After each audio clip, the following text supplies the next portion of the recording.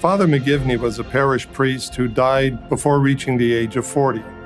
He began his signature accomplishment of founding the Knights of Columbus when he was still in his 20s.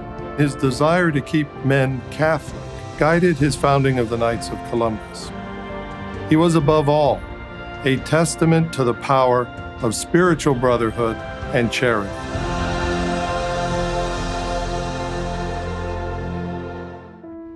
Father McGivney's father and his mother were both immigrants from Ireland.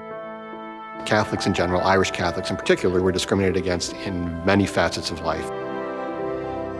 Even though Father McGivney's family was very poor, their faith was very strong. And I think that's where Father McGivney felt the first stirrings of a vocation. It's also the beginnings of a lifelong devotion to building up the family. On December 22, 1877, Michael McGivney is ordained in Baltimore and is appointed curate of St. Mary's Church in New Haven, Connecticut. Father McGivney sets about making St. Mary's Church a center of Catholic life. He gathers the men in the parish for baseball games, and he makes the church the center of community life for families. Father McGivney's ministry focuses on the centrality of faith for his parishioners by living out the two great commandments, love of God and love of neighbor. Now, these were not abstract commands for Father McGivney. They had to be put into practice. Everything Father McGivney did was aimed at strengthening the Catholic faith of his parishioners. Father McGivney understands uniquely the plight of Catholic immigrants. When a breadwinner dies, the consequences are catastrophic: bankruptcy, poverty, and families torn apart. In the fall of 1881, Father McGivney gathers 24 men for a meeting in the basement of St. Mary's. He shares with them his vision of a Catholic fraternal group bound by the spiritual principles of charity and unity, and named for Columbus, the most celebrated Catholic figure at the time, and one whose name would help make the case that Catholics could be good American citizens as well. The Knights of Columbus is born.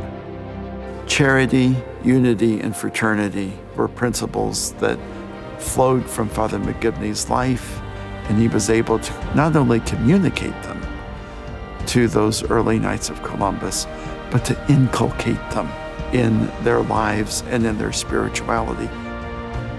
Father McGivney saw the Knights as responding to threats to the faith of Catholics, as well as the means to protect their families spiritually and materially. Keeping families together after the death of a breadwinner had a practical and a charitable aspect, but it also meant that family members would not be put into a non-Catholic or even an anti-Catholic environment.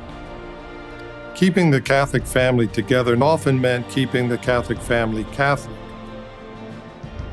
Father McGivney saw the Knights of Columbus as a community of brothers who were concerned for one another and who would be there to offer each other a helping hand.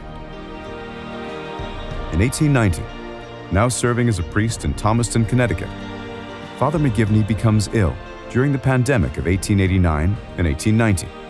The virus causes a serious case of pneumonia. Father Michael McGivney then dies on August 14, 1890, 2 days past his 38th birthday. Father McGivney is, in so many ways, the perfect model of what a parish priest and who a parish priest should be. He was a man of deep prayer, but he was not a man who, you might say, hid behind the altar. He was constantly out among the people, and he loved to be with them. When Pope Francis tells priests to bring the gospel to the margins of society, I think of Father McGivney, his support for widows and orphans, and his concern for the poor and the suffering. What Father McGivney did, in quietly living a life of charity and unity, has had an indelible effect on Catholicism in America and around the world.